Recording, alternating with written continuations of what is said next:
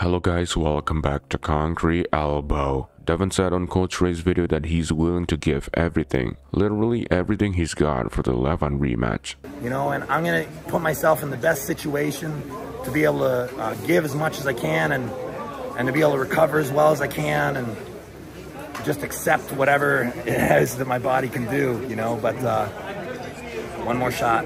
So I will make my life as simple as I possibly can. Just try and purify and sacrifice for the sport of arm wrestling. What kind of sacrifice do you think Devon will do? Definitely not dedicating his life for this one match, because he always does that. It's not even a sacrifice anymore. It's Devon's purpose of life to be every single European out there. Definitely not training for 24 hours a day as well, because that's just his normal daily routine too. But one thing for sure, this one time when Devon and Levan touched their noses together at the same time definitely meant a lot for Devon. If you noticed, he posted the video talking about it yesterday. And if you remember, Devon did say this 2 weeks ago in the KOTT9 interview video.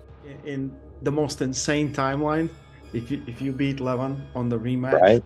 And the thing is, I'm telling you, I have something so interesting. And I'll share it after the Georgi match. I'll share it after. But the universe glitched a little bit.